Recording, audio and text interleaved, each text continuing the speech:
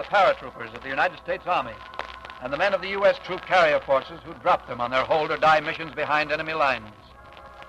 It could happen in the Philippines or the Western Front, in Italy, anywhere our men are fighting. The paratrooper and the air transport pilot have created a new kind of aerial military warfare, putting the two dimensions of ground and air together. They're proud of their role, proud because they realize and accept the odds against a long life.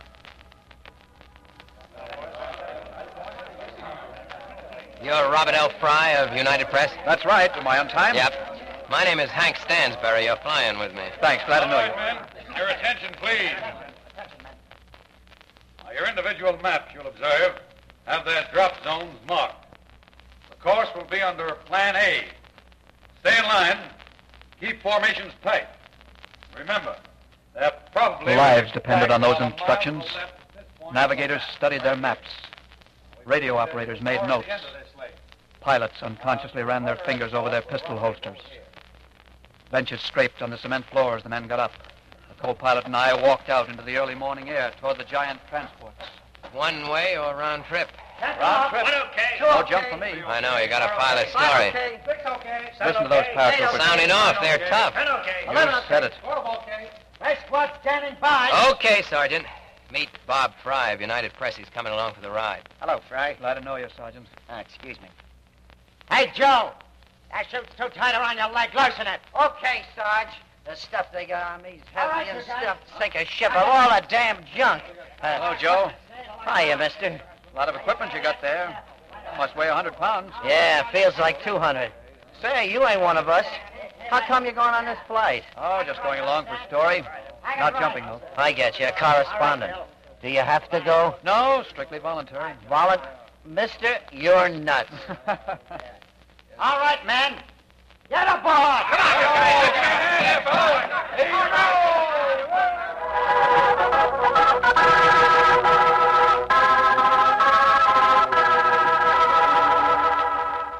The co-pilot and his crew went forward while the 13 paratroopers and I occupied the big barn-like interior.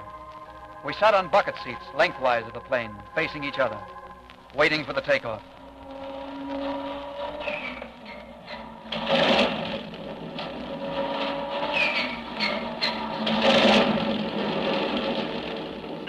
Set. Everything's okay. Okay, transmitting.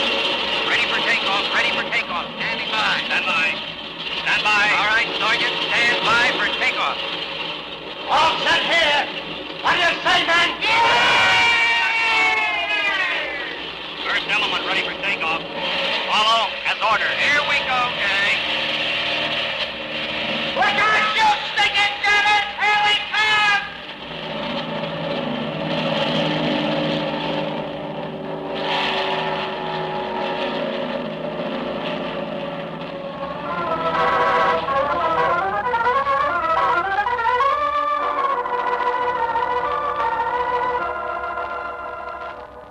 That was the only battle cry uttered on that takeoff. Contrary to popular belief, paratroopers don't do much shouting. A few smiled grimly, and the rest appeared startled by the lone outcry and quickly sought the privacy of their own thoughts. I watched Joe jab a knife into a can of tomato juice. Have some, Mr. Frey. Hey, Sarge, what do we do if we're hit? Well, be sure you hit first, and I'll tell you. Come on, give me that tomato juice.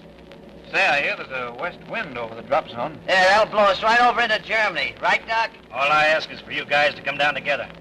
Don't want to be hunting all over hell and gone for you. Doc likes to kid us, Mr. Frey. He's a good egg. Cigarette, Sergeant? Huh? Oh, thanks. Joe? Doc? No, thanks. Nah.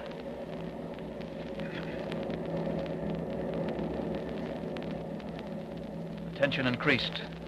Most of the boys dozed off or pretended to sleep to ease their nerves. They told me that dozing off was the best thing for jittery nerves.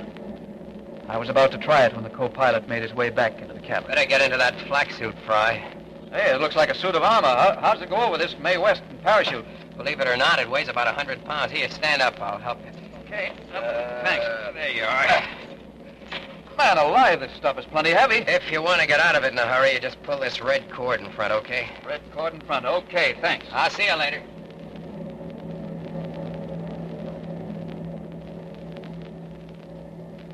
On and on we droned. The closer we approached our objective, the more restless the paratroopers became. One of them tossed a lighted cigarette to a pal down at the other end of the plane. Another opened a can of grapefruit slices. Oranges were passed around. Soon we were eating, drinking, smoking. When Joe suddenly piped up, Hey, Sarge, what time do we jump? I don't know, Joe. They're back to sleep. Hey, look, fighters! Oh, hey, they're ours, fellas. Yeah, they're ours, all right, boys. They're ours.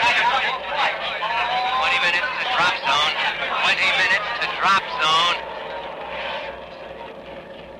fighters, there they were. Little specks of planes whizzing under the clouds, circling our big ships as we thrummed steady toward our objective like a great school of fish in the sky. The paratroopers lapsed back into their stony silence, half dozing, half thinking. The ominous silence was broken suddenly by the co-pilot. 3 minutes to drop zone. 3 minutes to drop zone. All right, fellas. Check your equipment. All of it? You heard the sergeant? Yeah. We're coming down for the jump.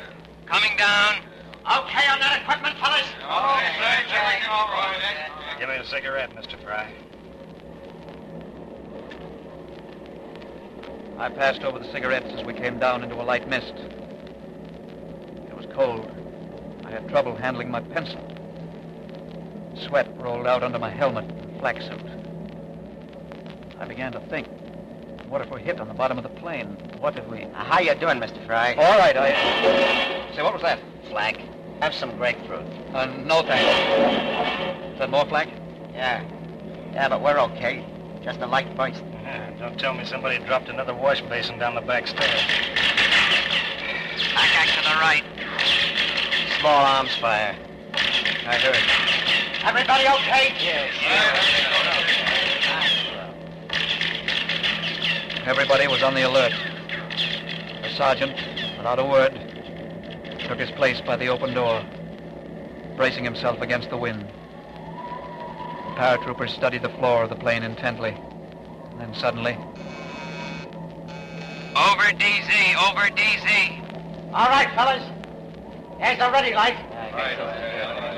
Stand up and hook up.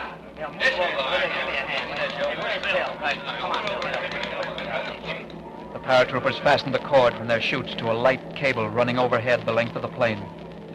And then they waited, silent, shifting their equipment, resting it easy for the drop. Say, Mr. Frey, want to come down with us? Sorry, Joe, but I'm making a round trip. Yeah. So long and good luck, Mr. Frey. Good luck, Sergeant. Let's go after him, gang. Follow me. Come on! So long, fellas. Joe was the last man to go. He turned to shake my hand, Take it easy, Mr. Frey. and then he ran ahead a clumsy step or two and fell out into the air.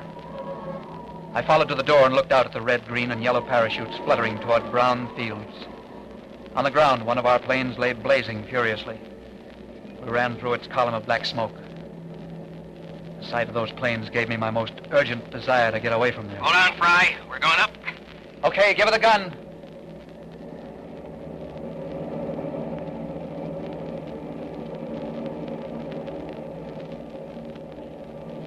I went back and sat down, staring at the big empty plane, at the metal cords dangling from the chute cable, at the safety belts along the 2 rows of bucket seats, as if they were waiting for the men to come back. Men who at that very moment were drawing their battle lines and fighting for existence. I got out my typewriter and began my story. By Robert L Frey, United Press correspondent, with the 1st Allied Airborne Army over enemy-occupied Holland. How do you like it back there alone, Fry? I don't like it. Did we put on a good show for you? Plenty good for me. Enough to last for a long time. I get you.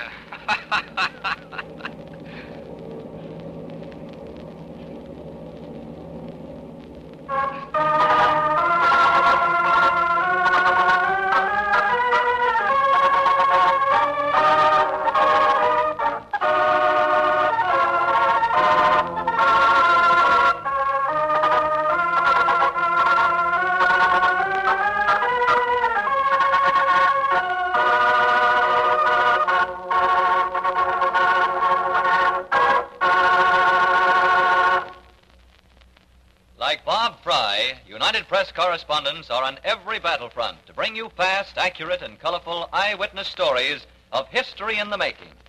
We will bring you another thrilling story of these soldiers of the press soon. Be sure to listen. Meanwhile, listen for United Press news on the air. Look for United Press dispatches in your favorite newspaper. They are your guarantee of the world's best coverage of the world's biggest news.